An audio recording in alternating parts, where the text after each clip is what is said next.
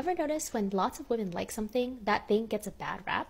This isn't by accident. Today, I'm going to break down this implicit, ingrained sexism with 3 examples: Rosé, fanfiction, and celebrity culture, specifically Harry Styles for US audiences and Xiao Zhan for Chinese viewers. First, you need a little vocabulary on fan culture. Curatorial fandom is based on knowledge collection and analysis, like memorizing baseball stats or scrutinizing every skirmish in Game of Thrones. This type of fan culture is heavily male-dominated and generally accepted and even celebrated.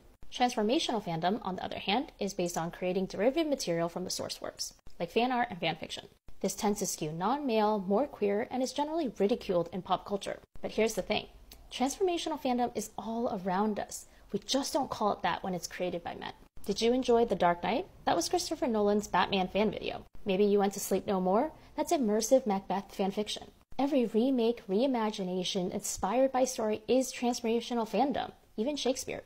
Okay, so this isn't super new fandom discourse, so let me get to my main point. Food and beverage is also a fandom, and it absolutely and consistently treats male preferences and tastes as superior and more worthwhile. This is probably best captured with the rise and backlash to Rosé. I'm going to read aloud a passage from this piece written by one of my favorite writers, Jaya Saxena. When men enjoy something, they elevate it, but when women enjoy something, they ruin it. When something women like blows up, we judge women for falling for marketing or trying to jump on the bandwagon. We assume that because they like something other women like, they don't have minds of their own. But when men get into women's trends, they legitimize them. Male rosé drinkers have transformed it from being seen as an object of revulsion and gender disdain, as GQ wrote, to something that men are happy to be seen drinking. The case of rosé isn't an isolated incident. All this derision about what women like is about gaslighting us to believe that our natural response to the world is fundamentally questionable unless verified by men. And we as a society, including women, amplify this message because we are very afraid. Which brings me to celebrity culture. For those unfamiliar, Harry Styles is kind of a big star here. In fact, he once vomited along the side of the highway, and within 2 hours, fans had constructed a shrine of it. As Eve Blake said so eloquently in her TEDx For the Love of Fangirls, that takes some executive skills in communication and logistics. And that's just the thing. Women are incredibly powerful, resourceful, and perhaps most frighteningly, collaborative. Cut to Xiao Zhan. He's a comparable celebrity to Styles in China, and in 2020, he got wrapped up in this big scandal that wasn't really his fault.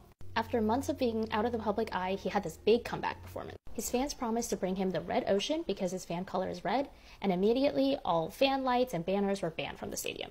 And yet when he took the stage, this is what it looked like. If that's not a flex, I don't know what is. Thousands of his fans infiltrated the stadium to do this at their own personal risk. For many, no security in the world could stop them from celebrating someone that brought them joy.